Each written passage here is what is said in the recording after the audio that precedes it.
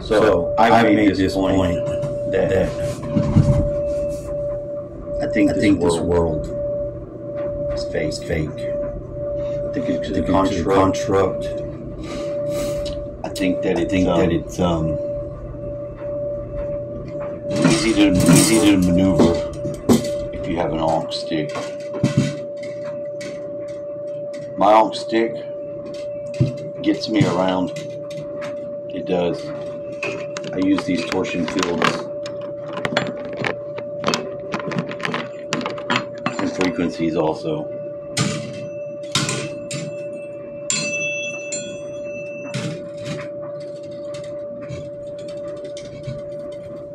Do you know what you're doing here? Do you know what you're doing here? And then, of course, this.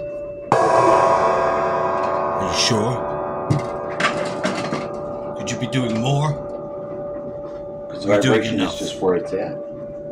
Do you give Vibration is where it's at. And if you can vibrate yourself in the right positive mindset, it's not easy. It's not easy. There are so many things competing with your mindset, your mood, the world around you, providing you all kinds of shit to discourage the positive flow.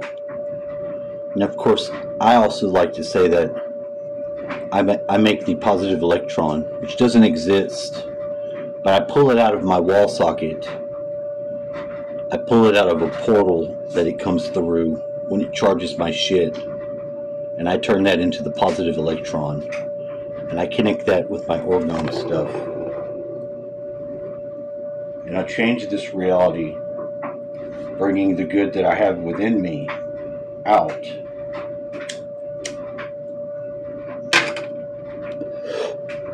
Which is per my contract for being here. I've got a high plate. What the?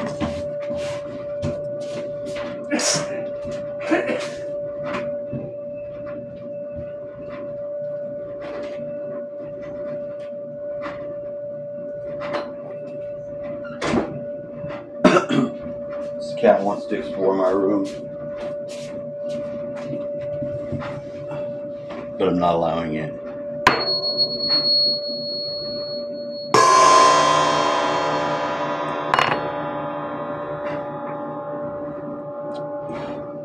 She throws up on the floor. I don't want her to throw up in my room. I told her I would invite her in there, and I even apologized for being a dick because she was a very horrible cat to be on her heat or whatever. Now the baby cat's doing it too. Look, I don't have any cats. If I'm going to deal with the cats, I'm going to deal on a day-by-day basis. I'm going to have to talk to them and see what they're doing. A lot of times they enrich my life. A lot of times they do. They do. There was a stone lion cat at work that enriched my life. And there were 3 gargoyles of stone. They enriched my life too. And my ex-wife is commenting on my stuff, which means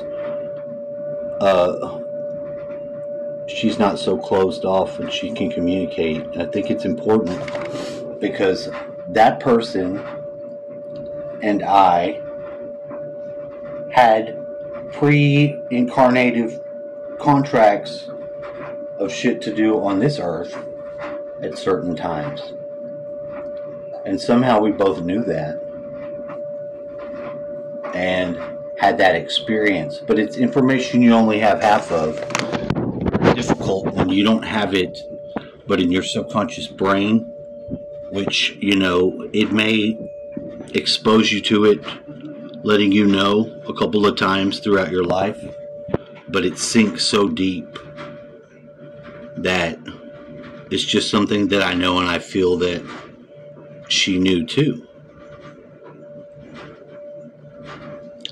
So now we're going to get through this chaos stage of this earth. And there's still some things that I want, you know, just for the time that I'm here. I don't want to go and travel the world. I don't want to do that. I'm not saying that I wouldn't, but my goals are a lot more simple and personal to this Matrix. Because everybody has what they want. They have to obtain it by seeking it out and having certain things in your life longing for brings the proper desire for you to achieve and get it. And that's what's cool about this place, because it enriches your experience when you go back into the other realms where things aren't so dense.